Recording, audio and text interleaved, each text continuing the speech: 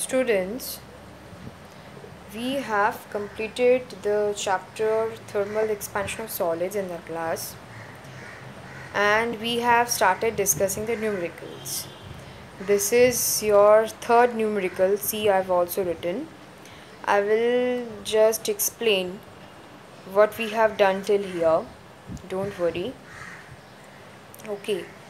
Uh, what was our question? Question number 3. An iron rod, a zinc rod are respectively 30.05 into 10 to the power minus 2 meters and 30 into 10 to the power minus 2 meters long at 0 degree C. Okay, that means what? Two rods are given, one iron rod and one other zinc rod. Okay, and the length of the two rods given in the question in the first statement, and they are kept at your 0 degree C. Now what you have been asked in the second part, at what temperature will they be just equal in length? That means what? They should be heated to what temperature so that the length of both of them becomes equal. So that the length of both of them becomes equal. Keep this in your mind, this last few terms of the question. Clear? And in your question, the value of coefficient of linear expansion of both iron rod is given and your zinc rod. Okay, two rods coefficient alpha part is given. That is your this part. Okay, so what we have done till here, just let me explain in very short. Let the rods be heated to your T degree C. This we have assumed. Clear? So now let's write the formula of L2. See, on the top I have written the expression for the alpha, isn't it? What did I tell you before? What did I tell you previously? That this is the value of alpha, isn't it? So if you want to find out the value of L2, what you have to do? You have to keep all the terms in the either LHS or in the RHS, and you can get the value of L2. Okay, so L2's value is L1 into 1 plus this I've written in box bracket or in third bracket, 1 plus alpha into T2 minus T1. This is the formula that we have to take here. Okay, now students, before moving to the calculation part, let me explain what will be the value of this T2 minus T1. What is this T2 minus T1? There is a change in temperature or increased temperature. This is to be what? T2, that I've assumed as T.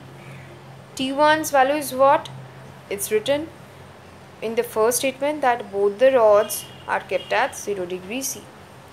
So T minus 0, 0 was the initial one, that is your T1 was your 0. So T minus 0 is what? T.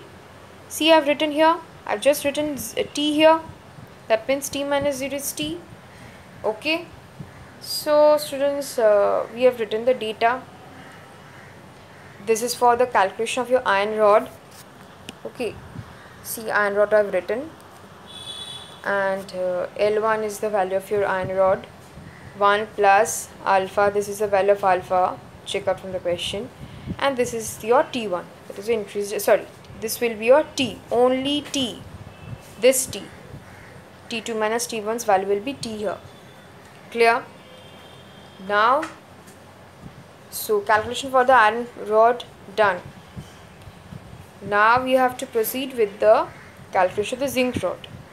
So same way, so this is your 30 into 10 to the power minus 2. It's your L1, that is the initial length of your zinc rod. Clear? So this into 1 plus alpha, that is the coefficient of linear expansion of zinc. This is your alpha part of zinc, into again T, YT, As I told you all, increased in temperature will be what? T2 is your T. T1 is your 0. So T minus 0 is what? T. So that's why I've written T also here. Clear? So this is for the zinc rod. See, I have written separately. So let's proceed with the calculation. Okay. So students, in the question, just read out the second part of the question. What is written? At what temperature will they just be equal in length? As I told you all, that you have to take care of the last few terms of the question. So that means what? This part will be equal to this part. That means L2 will be equal to your L dash 2. Isn't it? Getting or not? This was the length of your iron rod. It is L2. This is your length of zinc rod. They should be equal in length. So we can equate these two values, isn't it? Or these two equations rather.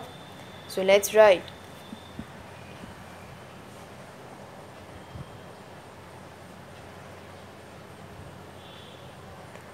L2's value I'm writing just, that means for the iron rod.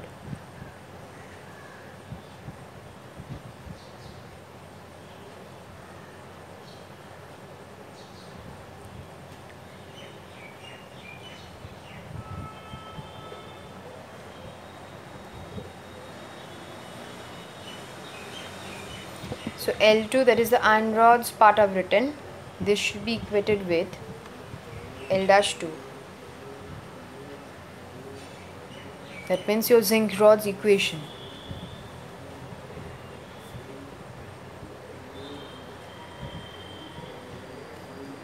I'm writing here, students.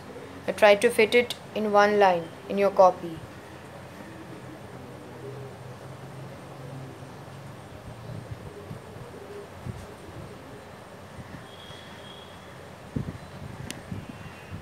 Clear? Yes. You can write it here also in bracket, given. That means you're just following the question only. You are not doing it by your own. Okay. So what it will, the value will come. You will get the value as, what you can do, you can keep this term in one side, that is this bracket part. Okay, because 1 plus, you are having 1 plus 12 into 10 to the power minus 6 into t. So all the t terms should be in one side and others in the rest. So we'll get it as 92.7 degrees C. Okay.